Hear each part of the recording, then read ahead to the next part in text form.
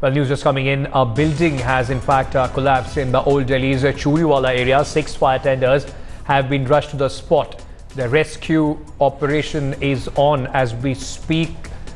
Let me go across to my colleague Pankaj Upadhyay, who is joining me on the phone line for more on this. Pankaj, what exactly happened? When did this take place?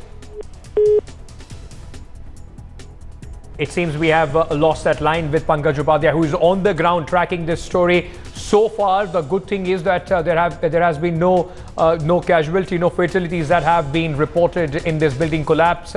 6 fire tenders have been rushed onto the spot for the rescue operation. Now, the police is hoping that very soon they will be able to clear the debris and get the people out.